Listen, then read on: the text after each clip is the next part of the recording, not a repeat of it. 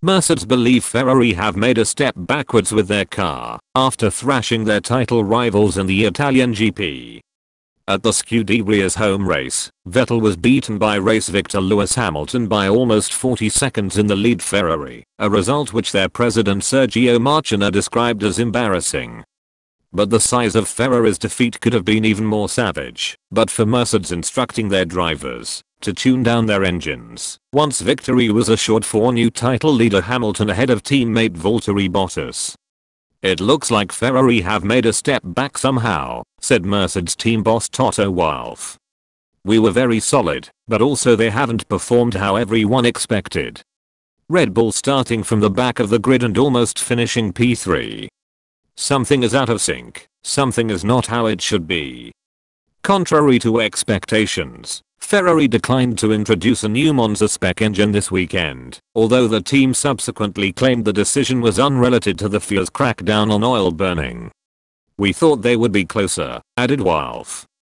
With 7 races remaining, Mercedes lead the title race by 62 points, while Hamilton has taken the lead in the drivers' standings for the first time this season.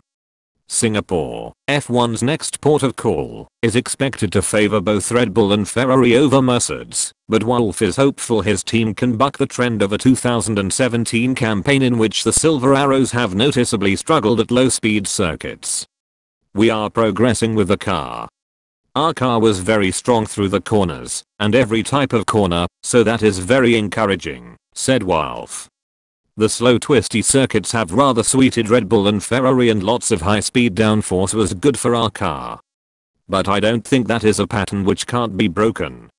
Nevertheless, I expect it to be a more difficult weekend." Wolff also credited Hamilton's superlative form since the summer break to events in Hungary, when he surrendered a podium finish to Bottas. "Budapest was a difficult moment for us with lots of things for us to think about," mused Wolff. "I have the feeling it has made him stronger and more determined. Spa and Monza have demonstrated that."